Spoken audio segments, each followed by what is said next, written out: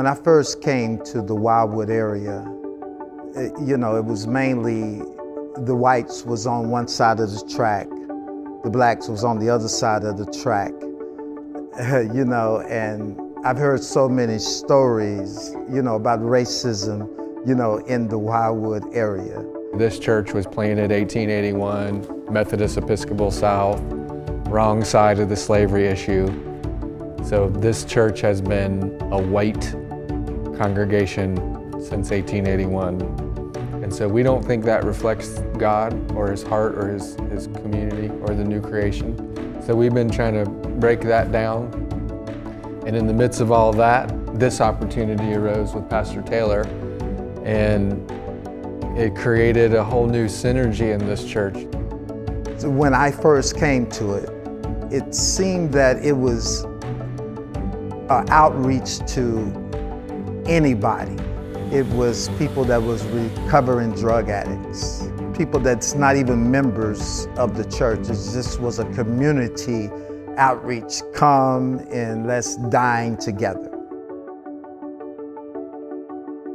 First, it was a little tension, because like I said, the community, the black and white, the racial tension was there. We just have to call it what it is. The racial tension was there. Our church was not comfortable walking through these doors for Taste of Grace.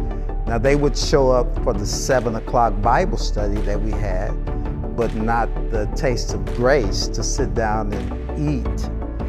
So they are slowly getting comfortable with showing up a little earlier.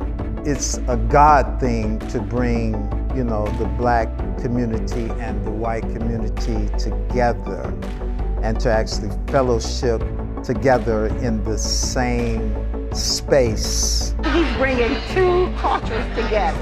Age don't mean nothing. Race don't mean nothing. We as one. Because food is love.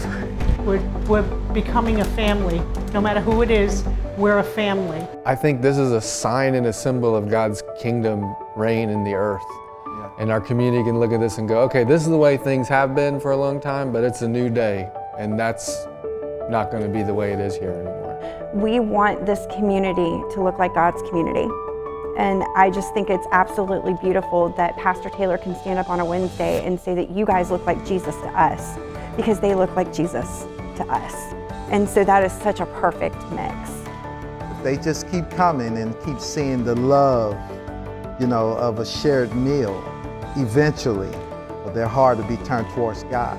Our children, they're getting a different kind of experience of the church from their youngest days of like, oh, look at this, white folks, black folks gathering together. They all love Jesus. They feed each other. They care for each other. They pray for each other.